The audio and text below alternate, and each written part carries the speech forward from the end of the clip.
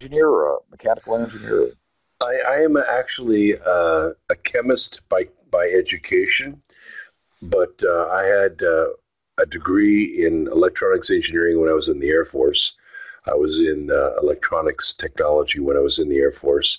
And when I got out, I stayed in the field and have been in the automotive manufacturing business since the early 90s. So, by trade, I have picked up the electrical engineering and the mechanical engineering, and of course, surround myself with really smart people that can design the ideas that I come up with. And in 2014, we designed the nation's first all electric on highway electric pickup truck from the ground up as a truck. Oh, So it's doing quite well, and hopefully, we go into full production in the spring. wow. Well, now, Brooks, let me ask you this. I mean, I know I'm an old buzzard, but the idea of these self-driving vehicles is something I don't feel really comfortable with, but they're talking about self-driving trucks. Well, I can, sometimes we use robots in the plant. Some of the plants we have are 50 or 60 acres under roof. Oh, And wow. we have a section of the plant we call recon, which is recontainerization. Stuff comes in from the train or comes in on a shipping container, and we have to sequence that, put it in order of color, and then send it to the assembly line. And sometimes we use robots or we use self-driving carts to drive those things to the assembly line, but they're driving a wire that's in the concrete, so they can't get Oh, lost. well, Uh, that I could relate to, but I'm talking about actually on the highway. yeah, the first self-driving car I came in contact with was a Lotus that was built by Lotus Engineering up in Ann Arbor, Michigan. They had won a self-driving car contest. They only spent $100,000 on the car, and of course, any car can navigate a map, by GPS. But then it has to take in other things like other vehicles around it, dogs, people, a tire tread laying in the road. It has to be able to see hazards, and um, this is where the vehicles fall short because they don't have eyes like we have eyes. For instance, late last year, there was a car that smashed into the back of a tractor trailer's trailer because it was shiny aluminum. And the reason is that the vision system in the car could not see the shiny aluminum. It was invisible to it. So it just drove into the back of the truck at 80 miles an hour, of course, killed the people in the vehicle. Terrible. Um, and then they have a lot of low speed mistakes. There's countless YouTubes out there of drivers being run over by their own cars because they make low speed mistakes. They don't have resolution like we have resolution. We can see, down to a quarter of an inch, even at 30 miles an hour. But even a 3,000 bit camera cannot see that. So it's self-driving cars are not there because the public is demanding them. Let's get that out right now. They are there because DARPA is pouring billions of dollars into developing the technology. So car company developers will come up with the navigation software that they can put into military vehicles for urban assault. That's why they're coming up with self-driving cars because there's a lot of money in it, a lot of grant money. Nobody's buying them and nobody ever will buy them. Nobody will ever buy them. This is all driven by military research. Oh, good. I'm glad they won't. I don't want to be running around little robot cars running into me, right? Good, good Lord. Yeah, no, Well, that yes, doesn't I sound mean, like fun. no, and I see what you're saying. You'd have to react to skids on icy roads or what, all this other stuff. I just don't see it happening. But Humans have 120 degrees of peripheral vision, and we can run as fast as 25 miles an hour at an oblique angle to that moving object and catch it midair in a glove. No robot can do that. So, in other words, we're not to be purchasing self-driving cars right now. Well, If you first of want to all, I live don't think very you long. can buy one. I think you can lease them. I think there are study programs, research programs, but I don't think you can actually buy a self-driving car right now. Well, the Teslas are doing somewhat of a self-drive. That's because there's a lot of grant money in it, and they need it because it has some supply chain problems. There's a lot of them here in Chicago. A lot of those Teslas, I see them. They're interesting. Well, now, what about that Uber? Weren't they having an Uber self-driving car? They have a self-driving module on the car, yes, but you know, cars are drive-by-wire anyway. You don't press a gas pedal anymore. We haven't pressed a gas pedal in over 30 years. It's a transducer that we move with the accelerator pedal that tells the computer how fast you're telling the vehicle to go. So now the computer can do all that for you. But if it messes up or it's hacked somehow, then people die. And it's very dangerous. Driving a 4,000-pound vehicle at 80 miles an hour is dangerous anyway, but it's especially dangerous when it's in the hands of a computer. Sounds great. Well, I knew you were the one to know about all that. That's just despicable. That sounds. I am one of the very few people that know all about it, yes. So I'm telling you right now, you will never see self-driving cars on the highway in America. You might see them in urban where they're driving routes. They're driving the same route every single day. But there are emissivity problems with vision systems. There are glitches in GPS systems. I don't think there's a single listener to tonight's program that hasn't had a glitch in their GPS system on their phone. Well, the same thing happens in a car. Only when it happens in a car, somebody gets hurt. Wow. I'm glad you gave us that information. I mean, I was thinking about these 80,000-pound trucks was being self-driving. I was thinking, boy, that's a disaster looking to happen. I mean, my goodness. It is. It is definitely a disaster waiting to happen. That's a lot of kinetic energy. And when you don't have a human behind the wheel or a human that's aware and awake of what's going on behind the wheel or in full control behind the wheel, you have a real problem. Well, I'm glad you told us that. I really am. Heidi, did you have a tough time getting back down from Milwaukee to Chicago in the snow? Oh gosh, what on earth hit us? I don't even understand it. Yeah, it was a bit wicked, you know. And we have this thing called lake effect snow, so it was truly just when you thought it was clearing up, it would dump some more on you. So I waited it out a couple of days in addition. So no work for me. How many feet? Oh no, it was you know, where I was at in Milwaukee, it done 10.5 inches, and they were expecting about 4 more. No, so it was over a foot. Over a foot. It was pretty. You got about 2.5 foot. Oh, Lord. It's the wind that makes that snow dangerous. Oh, yeah. Well, see, I'm just in love with New York, so I'm always interested in New York having the one-upmanship on Illinois or any other place. I just love New York. But no, they're getting some places 40 inches. Some parts of upstate New York. But anyway. So about those aliens at the pole. Yes, I am so dying to know. I've been hearing a lot of rumors about this going on. I mean, what are they talking about exactly? What is this rumor?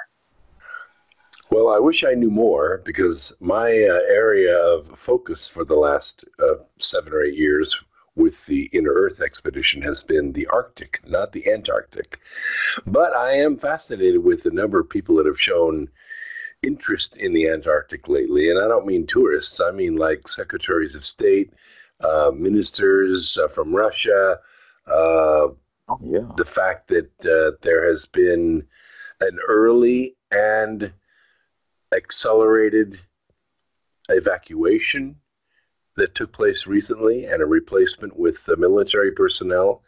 Something is out of the ordinary in the Antarctic, that's for sure. So you mean when they show interest, they're going there? I'm sorry. Yes. Secretary of State John Kerry went there. One of the cardinals from Russia went there. And yeah, they took their pictures with the penguins, but that's not why they go. You could see those at the local zoo. And it's, you know, there are rumors that it has something to do with ancient beings like giants that may have gotten out of their containment. perhaps a revolt by another race that might be down there, military technology that was discovered that is not from around here, those kinds of things. But like you said, it's all rumor, it's all speculation, and there are lots of individuals that make a living on that kind of information. I'm not one of them, but they're all tooting their horn like they know exactly what it is. Now, I've tried several times to go to Antarctica, but if you're not affiliated, that is to say, not aligned with a university or some kind of military grant program or with the National Science Foundation or Polar Research Foundation, you're not going to Antarctica. There's no tourist runs to Antarctica. And so I'm not affiliated. I'm not associated with the military in any way. So there were no openings for us. Anywhere else? Yeah. I'm open to go. I didn't know there was a rule against that area. Wild. Well, I guess you can go to the Arctic itself just anytime you so desire, I suppose. Well, that's not a great tourist place either. I mean, there's no gas stations.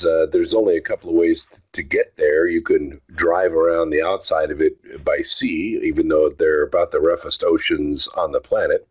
You can go by dog sled a certain distance up from Alaska or from Canada, but you're not going to go very far because, the ice can be quite treacherous, and you're not the largest animal up there. And some of them can run 40 miles an hour over that open ice.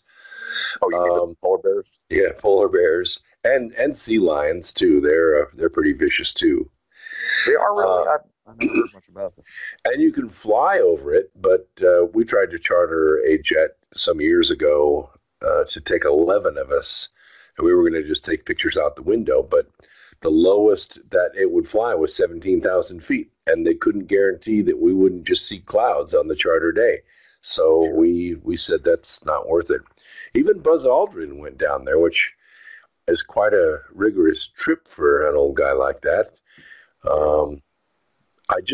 It's just amazing to me, Bill Clinton, Prince Harry, John Kerry, all these individuals going to Antarctica. It's like, hey, you guys better see it before it's gone, or hey, we discovered something really new we don't want anyone else to know about except you important people. Is the alleged reason that they're worried about the sea ice disintegrating or something like that? Is that the alleged posted reason? Or? Well, there is a large crack that's forming down there, but you're right, that is sea ice, and it's not going to do anything except float around. And I think maybe even Japan talked about latching onto it and pushing it to Japan and using it for a source of fresh water. It won't do anything, to the ecology at all. But if you have land ice that melts, that can actually affect sea level, because if it's supported by land, it's not buoyant in the water. Then you're adding fresh water back to the sea.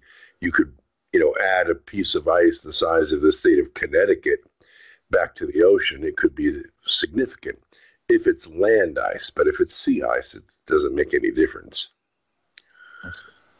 Oh, fascinating. Heidi, have you ever heard of Brooks? Heidi, have you ever heard of the Purus Reyes map? I'm probably not saying it right, but yeah, it's an ancient map, and some are saying that it is a map of Antarctica without all the ice, that there's some kind of continent there. And I doubt that map is actually accurate, because if they actually did have the actual land shape down there, they would not have sailed the way that they said that they sailed.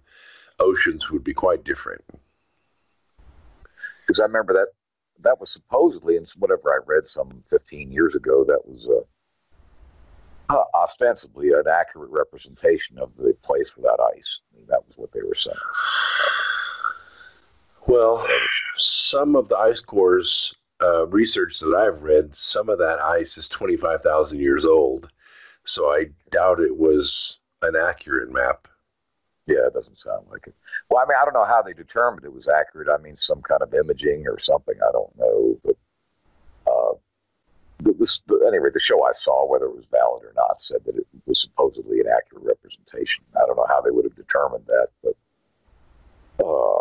that's wild. Yeah, I'm looking it up right now. It is kind of cool. What I'm curious about. You're mentioning all these dignitaries and whatnot that have gone to the area.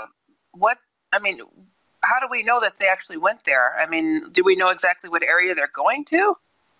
We don't know exactly what area they're going to, but several of them have published videos, and I've actually watched the videos, so you could see, John Kerry in his, freshly bought Gander Mountain boots and, all the regular stuff.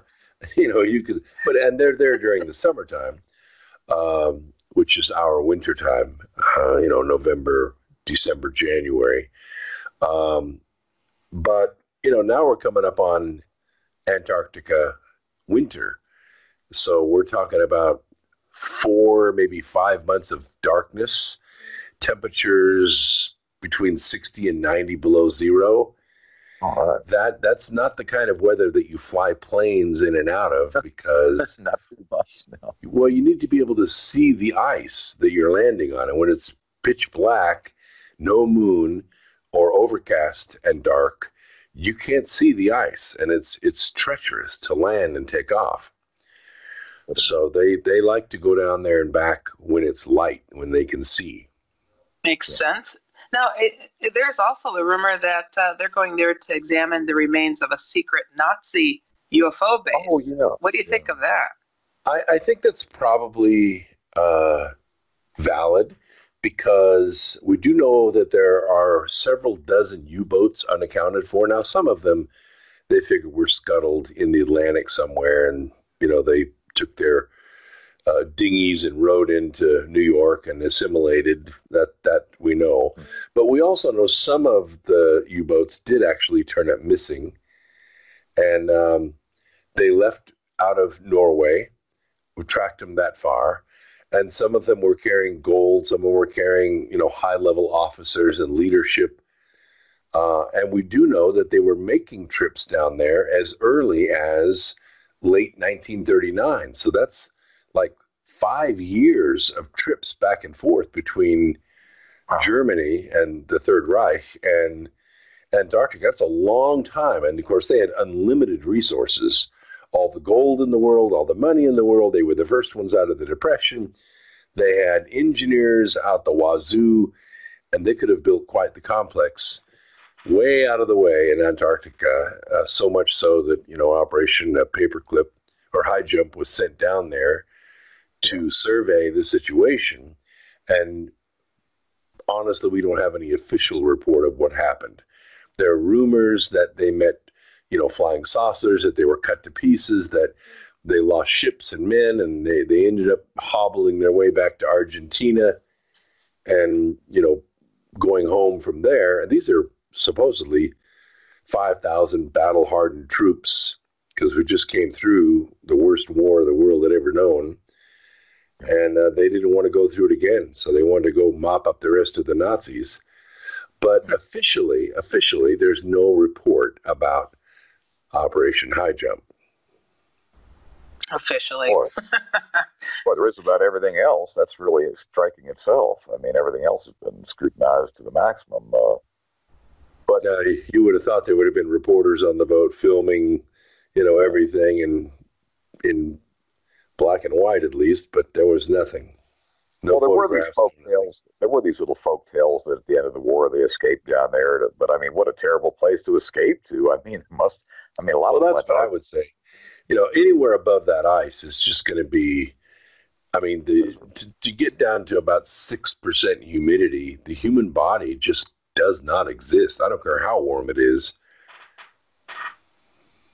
Well, yes, that would be just ridiculous of it. I mean, the idea of making an outpost or remnant of the Third Reich down there, you might as well just commit suicide right then and just not bother. Well, we did it in the Arctic, and around the same time period, too. We built bases up in the Arctic, and what we did is hob them out of the ice. And I've seen great hour-long documentaries about the bases that we made in the Arctic. And Yeah, it was all under the ice. They were like big old huge Quonset huts built under the ice. And they survived just fine. They had plenty of supplies, plenty of food, plenty of water. They had great entertainment, great food. Oh. And but at the end of the war, it was abandoned. It was allowed to crumble. But you could do the same thing in the Antarctic quite easily. Yeah. I don't know. And there's also tremendous Russian activity or interest in the Antarctica. Yes, there is. And in fact, the Russians were involved for, I'm going to say 10 years, drilling a hole to an underground lake called Lake Vostok. Oh, and actually, yes. There are 90 countries that participate in an international effort to explore the Antarctic. And there are several science projects down there, not the least of which is measuring neutrinos. It's a great neutrino lab down there. They have a lot of observatories for looking at the southern hemisphere, which we really don't see very well from anywhere else on the planet. Sure. And this is all run by this multinational, I want to say it, a consortium, and they actually trade off, I think, annually. Well, now, Brooks, I don't mean to interrupt, but we're just about ready to our bottom of the hour break. We'll be right back with it. We'll be right back. There's no report on any of this. There's no, even if there is press down there, they're not allowed to send anything out. I've not seen any pictures, no reports. Really? I go to the Polar Research Foundation to just look up papers, and everything is redacted. Everything is in abstract form. There's nothing to see. Nothing to see here. Move along. It's for the amount of money that 99 countries are spending down there. There is not a whole lot of information that's published. What do you think about this? I'm sorry, the go ahead, honey. Pyramid that they're saying is down there. Yeah, I've heard that too, that there's a pyramid underneath the ice, and they're trying to do some ground probing radar, but trust me, I'm one of the developers of ground probing radar. It doesn't work through water. Wow, there's a conundrum. It doesn't function. It'll work through solid rock, but once you're over water, whether it's a lake or an ocean or snow, verboten, it doesn't work. Oh, doggone, that's wild. Well, I just, there's one guest we have periodically that's Paul Eno. He has a show in Boston, and he also used to be in military intelligence. And remember, Heidi, there are all these little anomalous places, even in the United States, that he and a fellow were investigating, Brooks, just in Pennsylvania, regular old Pennsylvania. And essentially, he was told from his contracts, military intelligence, just mind your own business and don't push this too hard. An investigation, just basically shove off. And yes, we know about 10% of what's going on, in essence. I remember, you remember the HARP, right? The High Frequency Active Auroral Research Program. Well, I was approached because of a paper that I had written about using ground probing radar for oil and gas exploration. And I wrote a paper that this kind of technology could be used to look for subterranean water on Mars. Oh. And I get a phone call from a group out of Alaska. They're shooting a documentary called Holes in Heaven about HARP. Well, I didn't know HARP from a rock at that time. But they came down and explained to me what the system was. And I said, who invented this? And they said, Dr. Bernard Eastlund. So we got him on the phone. I spent an hour on the phone with him. And I said, so how much, what frequencies they're using? And they told me what frequency, the carrier frequency that they were using for the HARP invention. It was in the 2-meter band. I said, hey, you got to be careful with that frequency because there are harmonics that can do real damage. How much power are you putting behind this? I was using 30 watts. They were putting 1 billion watts behind it. 1 billion watts? 1 billion watts.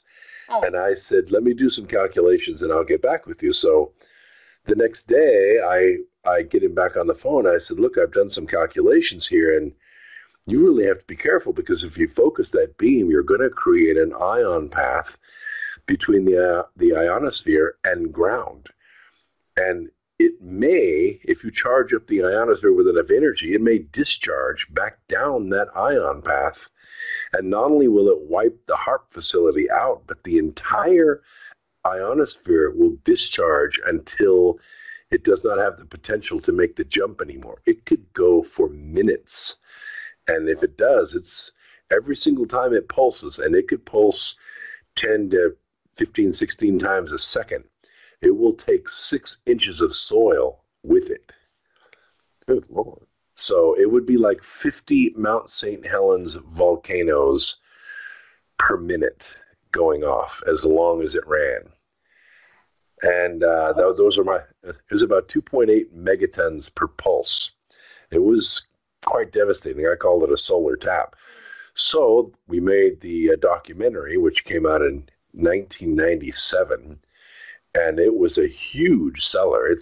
I go to conferences, I still see that video for sale out there. I had hair and everything. Mm-hmm. I'll be darned. Well, that there's some. I mean, why? What did they say? Why they would be using 1 billion watts? Whatever scientific purpose that would be for. I mean, it was. There were 7 aspects to this. It was discovered to be an ionospheric heater. So you could push the ionosphere out into space some miles and create a kind of atmospheric parabolic dish. And then you could bounce signals off of that to do several things. One, you could communicate very precisely with submarines without surrounding areas picking up the signal. You could do it very, very precisely. So you would, in essence, control the Marconi effect. Marconi is the guy that bounced an AM signal across the Atlantic to a receiver. Right. And he did so by using the ionosphere as a reflector. Well, you can't always do that because it doesn't always cooperate. It moves around on its own. But you can manipulate it. The second thing that happens is when you push the ionosphere out into space, the stratosphere moves in to fill in the void, which can reroute the jet stream, which means you can move the atmospheric river around and somewhat control weather. So that was, so that was one of in fact, it was so effective that year, Clinton was president and Secretary of State James Cohen was Secretary of Defense, that we had to sign a global treaty. And I have a copy of the treaty with his signature on it, agreeing not to use it as a weapon, as a weather weapon. Yeah. So that's crazy. This kind of technology is out there. I mean, you don't hear about it much in the last couple of years, but they were all big into talking about weather weapons here within recent years, and how. Well, that's because climate change was the number one enemy of the world. And, if you have an enemy, you're going to go to the arsenal and pull your weapons out and go fight it. Yeah. So here we are in this Quixotic battle against Mother Nature using chemtrails and HARP and everything else. And we lost. It didn't work. Oh, I got to tell you guys, did I tell you about the chemtrails I saw over here right in Dallas-Fort Worth? No, I didn't hear about that.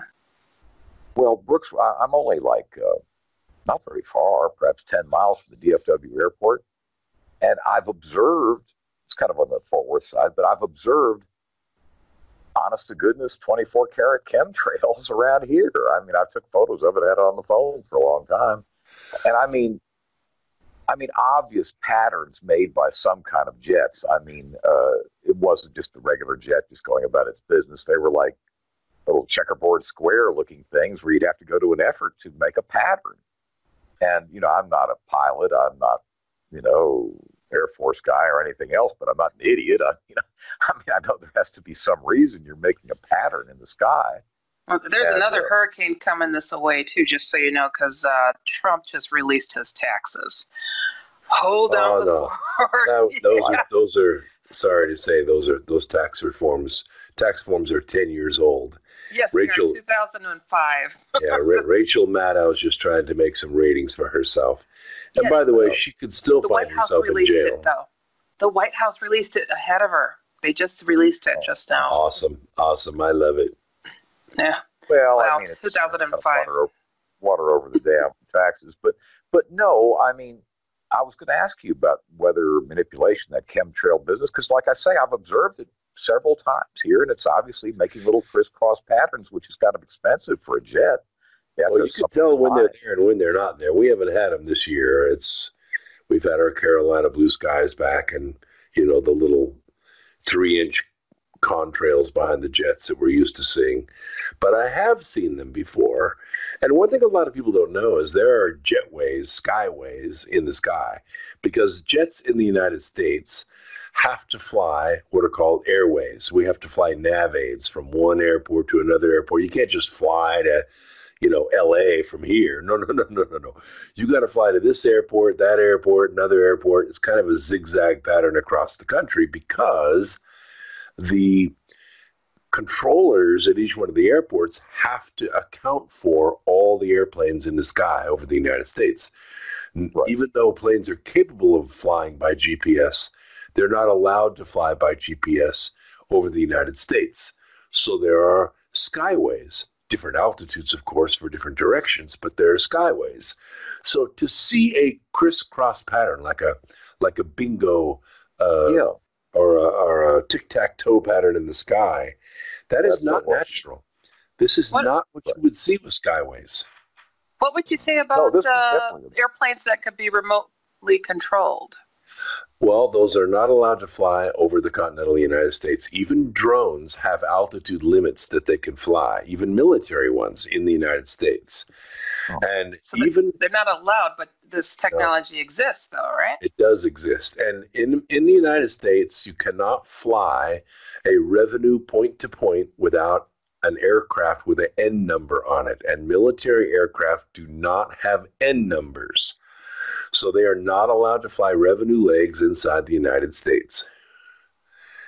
So what do they use this for, this remote control type of stuff for airplanes? It's for rescue. For instance, if the cabin depressurizes and the crew passes out because they don't get their oxygen mask or they freeze to death at 60 below up there, they can take control of the plane and land it. That's what it's for. And that's only in military planes, you're saying? Some commercial planes have them. They're not required by the FAA yet, and that's why occasionally you do see a private Learjet that flies off course and just keeps right on flying until it runs out of fuel and smashes into the ground because everybody on board is dead. Oh, that's interesting. I've always been fascinated with the Arctic, like yourself. When I've read the little pieces out of Admiral Byrd's account of going into the center of the Earth and seeing UFOs and Lord knows what all. I've always been fascinated with the Arctic itself, as opposed to the Antarctic. Because Byrd said he saw UFOs. Well, of course, being a North Pole Inner Earth expedition aficionado like I am, and having led the expedition for 7 years, I'm familiar with the story. But I have to say there are two diaries. One diary was released by his grandson, and that is an official diary of the actual flight. In that diary, you'll see a couple of erasures and, some notes in the side. It's all handwritten, some sextant readings, but there isn't any of what you just talked about. There's another diary that has a picture of like Agartha on the front of it. And that diary is fake from front to back. Everything in it is phony. Oh, that's too bad. Okay. It is too bad. It is too bad. Because, the whole world was watching that like a giant reality show in its day. And it was well publicized because people just needed a hero in those days. This is 1926. So we just come through the war to end all wars. We were coming up on the Depression. It hadn't even happened yet. And people were really excited about being in high-tech times. And they took the Chantier, which is a trawler of sorts. They took the Fokker plane apart, took the wings off, and put it on the boat, sailed it up to Spitsbergen, took it off the boat, reassembled it, and which took a while, and I have pictures of all this, and then took off and flew at a blazing 80 miles an hour, 1,500 miles up to the North Pole and back. And according to his speed and his sextant readings, he was actually a little bit short of the North Pole. He later changed some of the sextant readings in the book, and this is where the controversy came in about the whole thing, because the only two pieces of equipment they had for navigation was the compass in the plane and a sextant.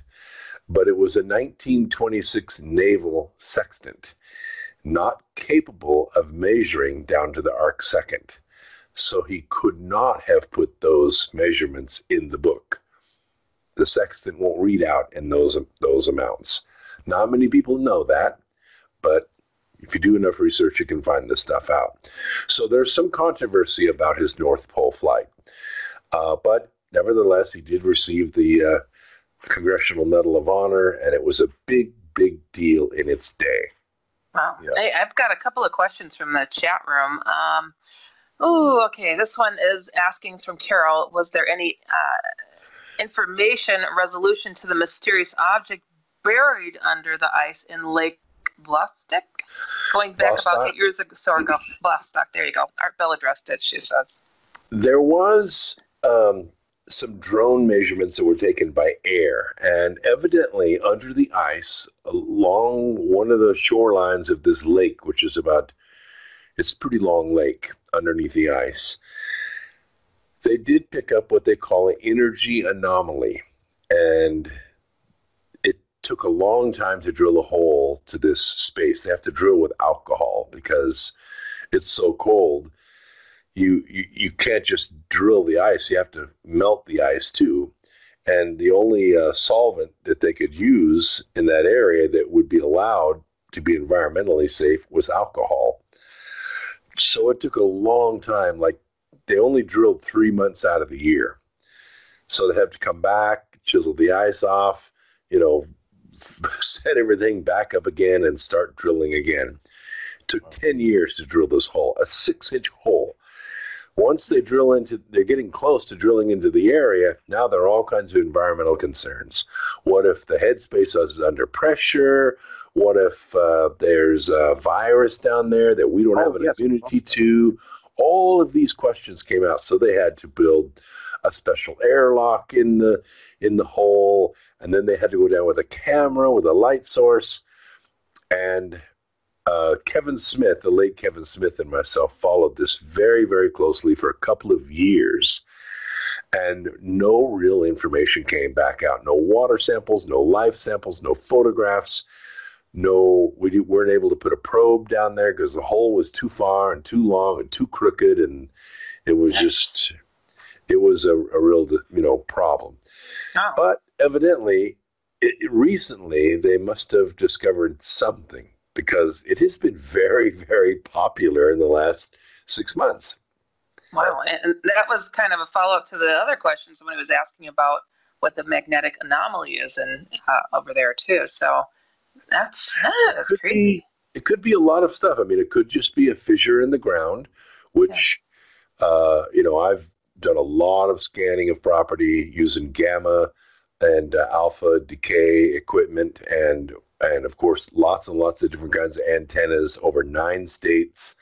And I have seen magnetic anomalies in the ground that were repeatable, but other than just being a crack in the ground, nothing special about them. But evidently, this was putting off some kind of radiation. So we don't really know yet. As far as I know, the jury is still out. Yeah, it sounds like we should resort to the good old days and tie a rope around somebody's ankle and lower them down slowly, have them holler back what's going on. Well, I think it's about 2,500 feet of ice, so yeah. Kevin will do it. Need somebody really skinny. Oh, I don't know then. Never mind. I'm not that skinny. But wow, the poles are just always tickled me. But, that's actually kind of disappointing that Admiral Byrd didn't see any UFOs. I'm really sorry that there was a phony account. Yeah. There have been pilots that have seen UFOs. Yeah, plenty. But Byrd himself, because he had credibility as being a big hero type and all that. But I guess we'll have to be satisfied with Buzz Aldrin and some others and Edgar Mitchell. Yeah. Which astronaut was it that was over at the pole? Buzz Aldrin. It was him, and he had that medical emergency. What was he doing over there? That we don't know. He had some kind of, I don't know if it was, it couldn't have been a heart attack, not at that age. But, he had some kind of thing. He had to be medevaced out, and it's not an easy thing to schedule. If you have routes, you have schedules, but it's difficult to charter something to fly down there. It has to be specially outfitted. Yeah, I thought it was odd that they, highlighted he needed to rush out, but they never said what he's doing over there. I'm like, huh? What is this? They never said what John Kerry was doing, or the Prince Edward, or any of the other people that went down there. Why would Russian clergymen go down there? That doesn't make sense either. I saw the video with him too, and it looked to me like he was a tourist, but they didn't show anything other than him playing around with the penguins on the edge of the water. Maybe they were asking Buzz, is this what the alien looked like that you ran into? That seems like a long way to go to be a tourist, and for a cleric type, but this doesn't seem to match up. But definitely, no, it doesn't seem to match up. It's not on the way to anywhere. No. Well, it's just intriguing. But now let me ask you this: when is X Squared Radio on? How would I? We are on at 8 to 11 on Sunday nights. So about 13 years ago, I was on Coast to Coast for the first time, and somebody said, "Hey, you need to get a program of your own." And podcasts were rare back then. So I went on Sunday nights, and I built a following, and I've been there ever since. I started at BBS Radio. I was there for 10 years, and then I moved over to Truth Frequency Radio Network, where my audience is a little bit more prevalent, and we've been there ever since. And then the idea was Coast to Coast is on every weekday night, so I'm not going to compete with them. So I'll go on the weekend. Yeah. And over the years, it became the first news show of the week. Instead of wrapping up the week, I was the one driving the nail in the headlines Sunday night. Well, that's good. Hello. I'm checking out your site right now. You look so normal. What were you expecting to look can be deceiving. Well, I'm thinking of an Einstein looking crazy guy. I don't know.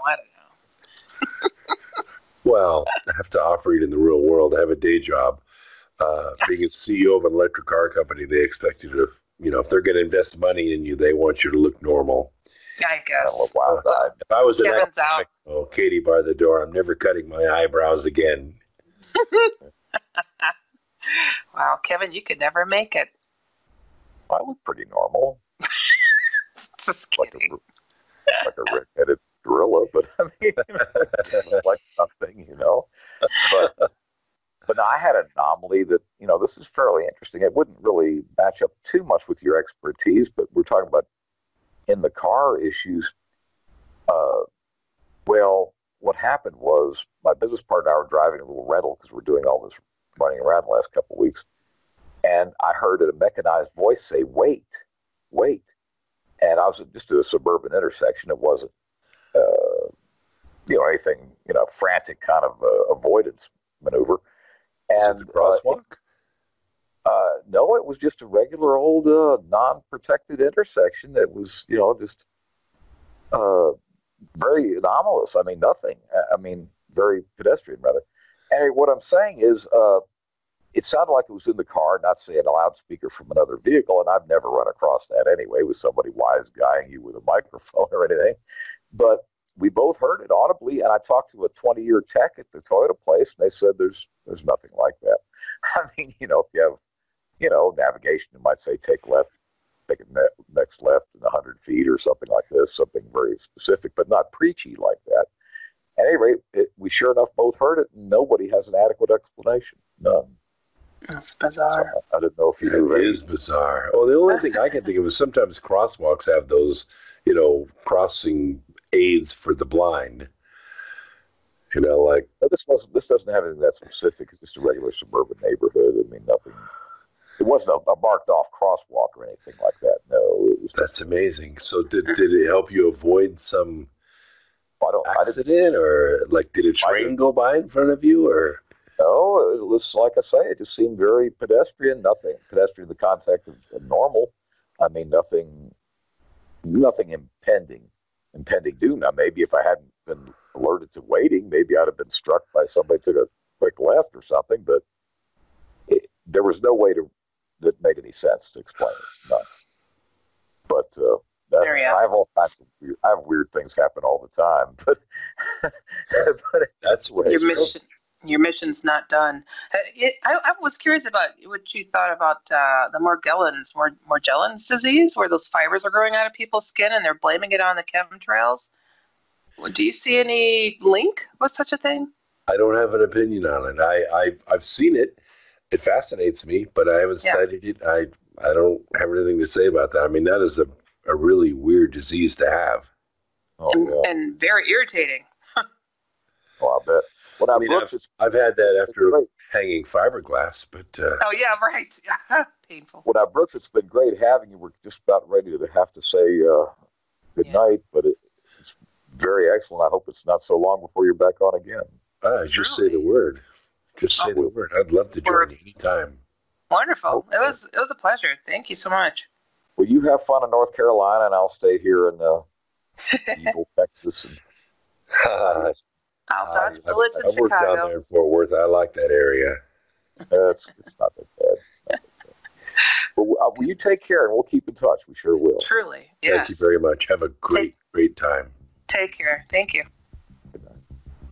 Well, Heidi, we're just about ready to come to our top of the hour break. When we come back, we'll have George Haas on and William Saunders. We're going to talk about faces on Mars and anomalies, and people smoking cigarettes and behind boulders, and just anything else that goes on up there. But we're speaking to a lot of people that were interested in this kind of thing, and we kind of just put a group together. And then after we got some images back, William Saunders came on board. Oh, okay.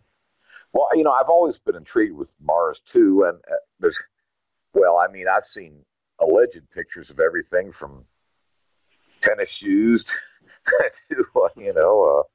golf carts or whatever, and you don't know what's true and what's not.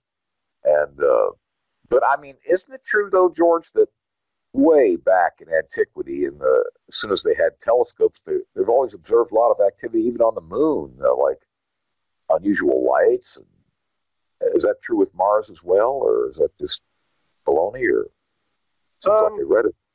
Well, yeah, they observed a lot of interesting lights flashing off and on the moon. I don't think there's been any evidence of any lights going off on Mars. But of course, we had the canals on Mars, and when actually we went up there with the Mariner 9 spacecraft, we were able to get some higher resolution pictures of the surface. Of course, there were a lot of faults and things in the surface that could have been these canals that were observed. But what the most astonishing thing was found, besides these crevices and canal-like features, were all of these pyramidal formations that they were seeing. Oh yes, I forgot about those. Yeah, sure enough. Even Carl Sagan had noticed some of these formations. So that really got the whole idea of past civilizations on Mars rejuvenated with that type of imagery that we were getting back. Well, how far have they done it? I guess they have over all these years, but the Martian atmosphere, does it have any level of oxygen that's even close to supporting life and as we know it, or they tested the components of it? I think it's 95% carbon dioxide, but it probably did have. There's evidence that it did have more of an atmosphere and probably a lot more oxygen at one time. Oh, just not sure how long ago. All right, there's a news report currently on the internet about this study that shows that Mars was very Earth-like, had a lot of water. I mean, there's more and more evidence coming out that at one time Mars was probably very Earth-like, and probably sustained some type of plant life, possibly higher life. And from what we're seeing on Mars, there was obviously evidence that there was a civilization there. So the more we learn about Mars, the more we see that it's very Earth-like. And, the things that Bill and I have found on Mars seem to mirror what we have on Earth here, seem to have been also prevalent on Mars. Well, I know, of course, the face on Mars, of course, that's intriguing. And from the pictures I've seen, I'm not by any means an expert in any way, but what I've seen over the years, I don't see that just is just a happenstance circumstance. I mean, in other words, it does look like a carving as opposed to just a peculiar rock formation. What's y'all's take on it? NASA was the first, their scientists were the first ones to say that it looked like a face. It wasn't, Richard Hoagland. It was actually the NASA scientist. When they went through the files and found there's like 3 really good images of that formation from the Viking image. Even NASA thought that it looked like a face. So, right from the beginning, NASA was the one that found this. It wasn't, the public. Right. But, we've gone from the face through all types of different formations found on Mars with the Mars Global Surveyor images, the Mars Reconnaissance Orbiter that's up there now, taking these high-resolution images, which, there's just overwhelming evidence that there's artificial structures up there. And what we're talking about tonight on your program will be a science paper that we just had published in the Journal of Space Exploration, which is a Trade Science Incorporated publication that comes out of England. And we had this published back in November. And we think this, put the face on Mars aside, because it's very controversial about what type of formation we're looking at here. But this keyhole structure is just your basic geometrics. It's a symmetrical geometric form, and it's very easily to understand, and it looks like something that is not natural. Okay. So it looks like a keyhole, you say? Or, well, we only call it a keyhole because that's what archaeologists call these kind of formations. I mean, keyhole formations were American Indians built them. They're in Saudi Arabia. They're also in Japan. Which most people don't even realize that before the contemporary Japanese took over the island, there was an indigenous people there that built these keyhole formations.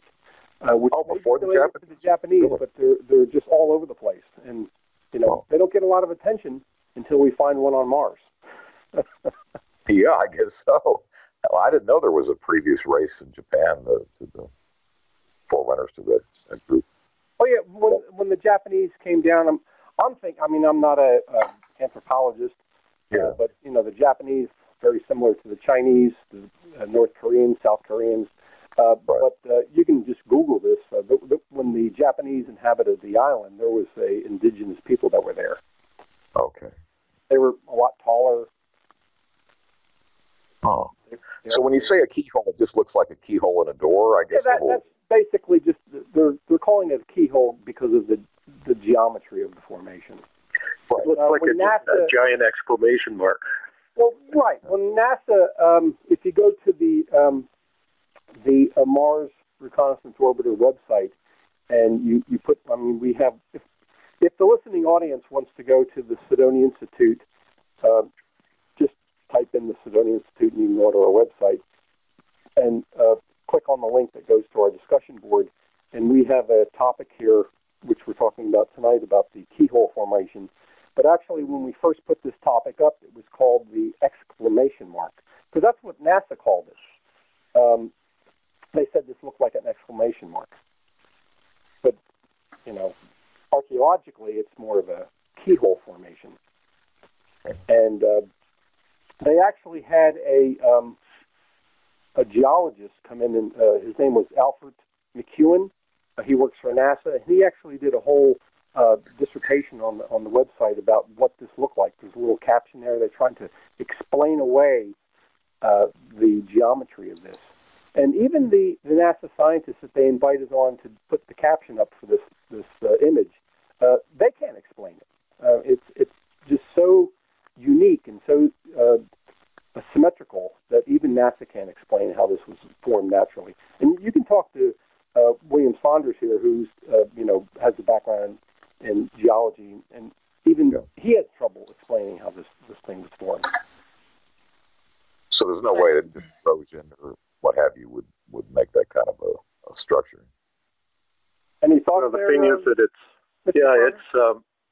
it's very isolated. You have two large pieces of rock side by side, or one above the other, depending on how you look at it, that are geometrically opposed. One is round and rounded on top and almost circular, and the other is angular, and it's a trapezoid shape, and they're miles away from anything else their size. So they're sitting isolated, and there's symmetry to it, geometrical symmetry and opposition built right into it. I'm taking a look at your site. It's pretty interesting. A lot of cool images, a lot of interesting chat and discussion going on. Well, you've got a lot of information on your site. That does sound pretty good. It really does. Smithsonian Institute discussion board? Yes, I looked over there. I'm going to share it in the chat room so people can check it out as well. Yeah, if the listeners out there, they go over to the Smithsonian Institute, just click on the discussion board, and when you get on the discussion board, go on to the topic, the thread for the exclamation mark, and it'll give a link to our paper, and there's a lot of images on there. We also have one of the diagrams that if you scroll down to like half down the page, we have the geometry that's explained with a drawing showing that all of these angular lines that are in this formation. I mean, it's just exquisite, the geometry in this formation. And some people that are listening, it's the CYDONIA Institute.com. So they don't use an S. Cydonia, yeah. People are used to saying Sedona, and I'm one of those people. This is all related to like Sedona, Arizona. Mm-hmm. The Sidonia area on Mars was named after the master builders of the Bible that built Solomon's temple, were the Sidonians. If you look in your Bible, the Sidonians, it's spelled S-Y, or S-I, the Sidonians. Okay. Basically the same thing. They were the master builders. And NASA just happens to call the area where the face on Mars is Cydonia, which is a reference to the master builders. And, of course, there's all these structures in the Cydonia area with the D&M pyramid, the face on Mars, and the city area that Richard Hoagland talks about. And not only is all of these structures on Mars in the Cydonia area, they're all over the planet. Oh, yeah. Interesting. So, I've heard of something that looks very much like a spacecraft on the surface. What do you make of some of these, like, that things that were not attached necessarily to the planet, but like evidence of visitors going to the planet, like a ship? What do you think about those types of things? I mean, I've heard a lot of different claims. I've seen those images of ships and saucers and things, and they just look like natural domes or natural formations, or possibly, if they're not natural, they might be artificial structures. But I don't think they're remnants of spaceships myself. Do you run into...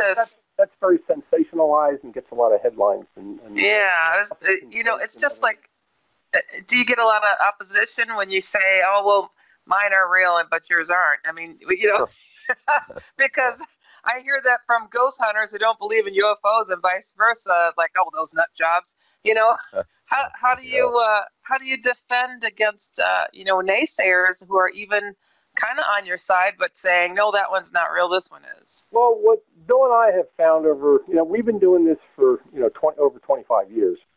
And if some research, if I put in quotation marks here, researcher finds some blurry picture of a formation that looks like a structure or something, it'll get massive coverage on Google and on the internet, and Huffington Post and CNN will have stories about it. And 99% of the time, these are all just natural formations or blurry images. We have received hardly any coverage of this keyhole formation that we've actually had a science paper published.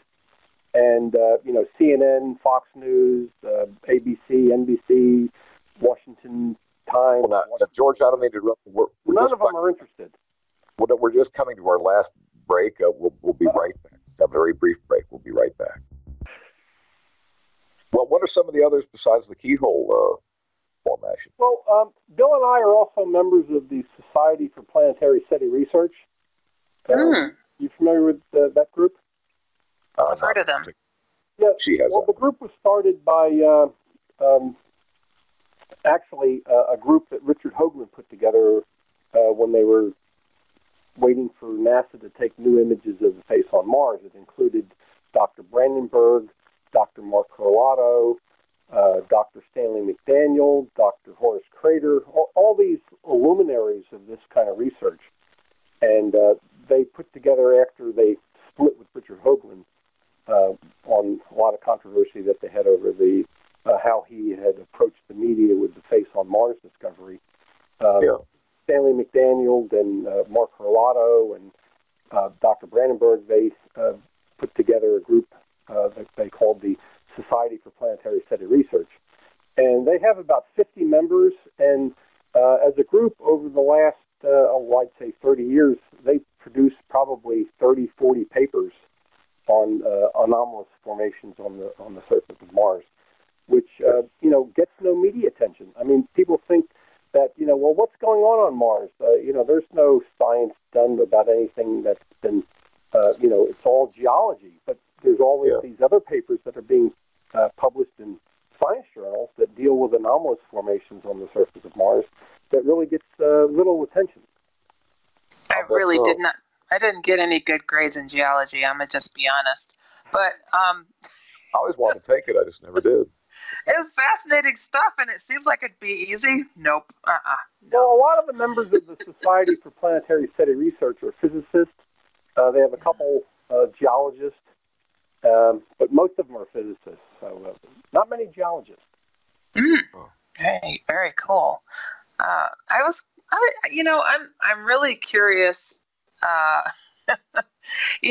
There's so many different types of people out there in the world, and it's like a lot of people that are driven into these different areas of research. I mean, we have, we're aiming to try to forward or advance mankind and their understanding of this world or the universe. What is really behind you guys? What drives you? What's your passion, and what's your ultimate goal in researching this topic? I mean, it's mind blowing, and it's a tough doozy. I think Bigfoot eating ghosts is easier to prove. This is the toughest thing you guys could have taken on. I mean, what's driving you? I'm really curious. I love it. Mr. Saunders? Oh, well, I guess it's just natural curiosity. When I first saw the face on Mars from the Viking orbiter back in 1976, I just knew that had to have been artificially constructed, and that kind of set me off. And I don't know, I guess just growing up in the era of space exploration, going to the moon and Star Trek and Lost in Space, those sorts of things, just it kind of got me interested. And I don't know, it just kind of, whenever I saw any information, I looked into it. Well, what do you? Let me ask you this. I'm going to interrupt, honey, but how much of that footage do we get that's not? I mean, of the footage from the rovers and all that, how much is, say, redacted or available? I mean, is a percentage? Is some of it censored? In other words, what I'm trying to say. Well, this is George. Okay. As far as I know, none of it has been redacted or screened.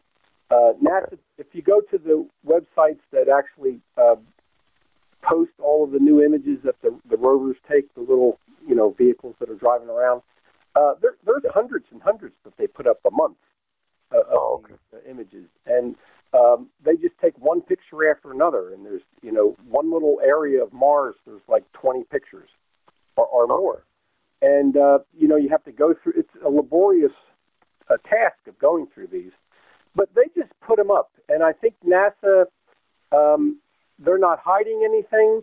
They're putting all the information out there, but the main thing is they are not commenting. Yeah, they're not interpreting it. Yeah. Anytime that any of the NASA scientists are doing a paper, the main theme is to discuss, is there water on Mars? And if there was water on Mars, how long ago was it's all about water and the geology. That's basically what they focus on. If they see something in the landscape that looks like an old machinery or an old, the chassis to a 1957 Chevy, they don't even look at that because that's not geology to them. They want to push that out of the way because the rock behind it will tell them more about the planet than that chassis sitting there. And it's bizarre that I'm sure you've looked at some of these images of the rovers that take these landscape images, and you look in the distance. Yeah. Well, that rock over there, that looks kind of weird. But we'll drive the rover over to a rock that looks like a rock and get a real close-up of that one. But the one on the left there that looks kind of like the chassis from the 57 Chevy, they won't even go near that. Or that, yeah. So it's kind of like censorship by omission. All we're left with is this distant picture of something that looks like machinery. Yeah. And we never get any real close-ups of them. So it's censorship by omission. Right. So listen, I certainly they're taking close-ups of them that we don't see, but they do release a lot of images, and the images that they do release do have a lot of data that show that there's a lot of crap sitting around. It looks like there was a massive war, things blew up, there's stuff all over the place, and it looks like a war. Genuine artifacts. Yeah, well, I certainly recommend everybody go to the Cydonia Institute and investigate it and follow it. And it's been great having you. Yeah. It has. Really. Well, thanks very much. Being on your show and getting the message out. Yeah, truly. I love you guys' passion. It's great. Are we done already? Yeah. It's all. It's amazing how good times go quickly. But listen, we'll send you a copy. We'll send you a copy of the show, and we look forward to keeping in touch with you. Yeah, definitely. Yeah, thanks very much. Guys. It's a pleasure. Okay. We all have a good evening. Y'all have a good evening. Yeah. Good night to you guys. Good night. Now, Heidi, next week I may give you a week off. Uh-oh. Why? Well, Donna Voss is going to be on. Now, she's one of the nicer, conservative commentators, but I mean, I know that you don't want to be afflicted with people that have common sense. So I think I recall Donna. I think she was halfway normal. No, you seem to get along well with her, but I mean, I was giving you the opposite, she's cool. Hey, if I have a pulse, I'll be here. Well, now, who I would really like to have you on is my beloved Megan Kelly, but she's hard to get. She's making so much money, Megan is sensible. She really is. So I mean, she's not that Goldie Hawn wannabe from the '60s. I don't know. Wait a minute now. I love her, but anyway, that's a whole other story. But anyhow, let's see. Okay, so anyway, Donna Voss is going to be on next week, and then Karen Anderson is going to be on the following week. And what's she speaking on? Well, she has a new book on animal communication, and oh, cool. And let's see. Oh, yes, and Michael Brown from SpiritDaily.com is going to be on the week after that. So we've got a lot of big guests coming on. Love him. This Friday I've got Joanna Summerscales from the ET Newsroom. Oh, yes. So this Friday at 8 p.m. Yeah, so it's going to be interesting. She's from across the pond. So interesting discussion. Yeah, I don't know. There's so much that's going on out there in the world that's just kind of wackadoodle, and it doesn't have to do with Trump. So I'm putting my focus and attention that way because I don't want to get depressed. Well, you got to admit that was a pretty cool, weird bunch of weirdness about some dude wearing a bowler hat on CBS News.